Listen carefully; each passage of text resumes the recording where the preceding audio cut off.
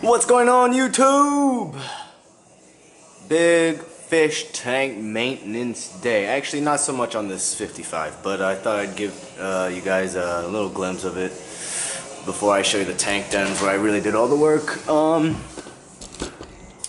So yeah, actually, no, I kind of like that zoomed out look instead. So not much has changed. The two Amazon sword leaves that are going crazy tall or continue to grow, and I have a third one right there. This thing, yeah, right where the Bosmani was swimming.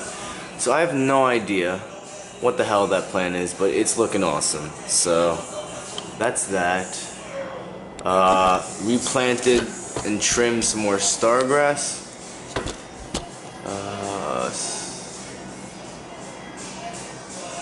That's that. And that's about it for the 55. Not much has changed really, other than just letting it grow out. Yeah, that's that. Let's move on though. Let's move on.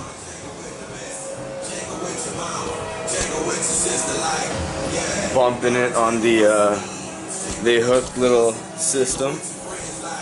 Let's bump this thing up.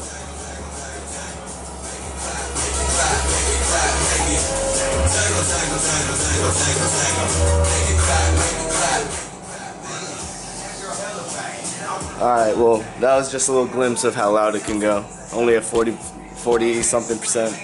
Anyway. Big change to the Fluval. Really clean, I think, right now. The water's not so clean since I just did the scape today. Let me lower the tripod a little.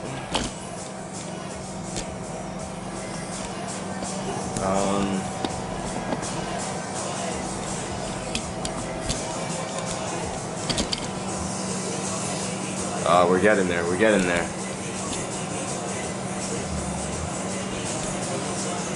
We're almost there, we are almost there. Boom. Sorry about that. That was probably stupid annoying. So yeah, that's the Fluval now. I took off the pad light. I wanted to keep it nice and clean at the top, so now I can see from the top. It just looks really clean, even without plants. I'm very pleased the way it came out. I may move the rocks a little. These rocks, the two rocks over here a little. I don't know actually. But yeah, I'm very pleased with how it came out. It really needed to clean. The Fluval edge was looking disgusting. Anyway, I don't know what I'm gonna do with this tank yet. I think shrimp. And shrimp, just shrimp. I don't know. We'll see. Anyway, 5 gallon planted dirt.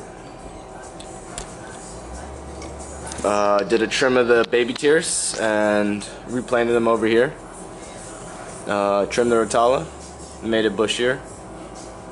Same with over here.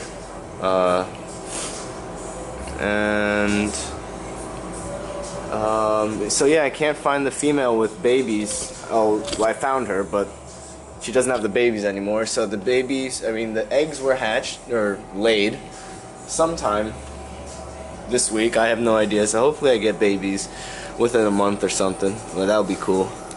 That will be cool. So you're moving on. The cube, just cleaned up the water. Added this moss pad from my Fluval, as well as my Anubias Nana Petite.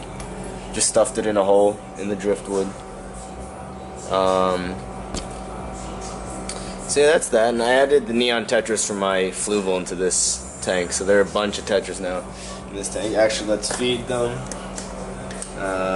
First feed of the after maintenance. You might have been stressed out, so let's treat them to a little lake food, shall we? Shall we? Oh, they're not coming out for it. They don't smell it yet. Oh, there they go. There they go.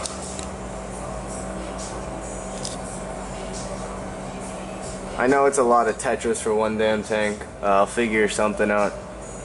I don't know.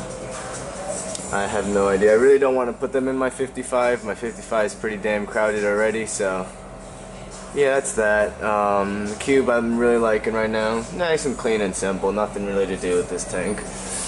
Finally cleaned the surface so that's no damn proteins, whatever, scum at the top, build up. It's nice and clear again. And 10 gallon. Oh, sorry, 10 gallon. Just clean it up a little.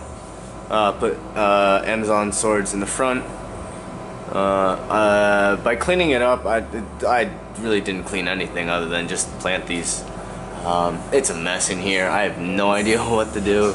I started pulling on some plants and trying to move it around, trying to trim, but it just got too hectic. I couldn't figure out which stem went where, and etc, etc. But yeah, 10 gallons chilling. It's chilling. Doing real well. It's really established. I tried once again to get the ram out. No luck. So maybe one day I'll get lucky and catch him. Other than that, that's the updates of the tank den.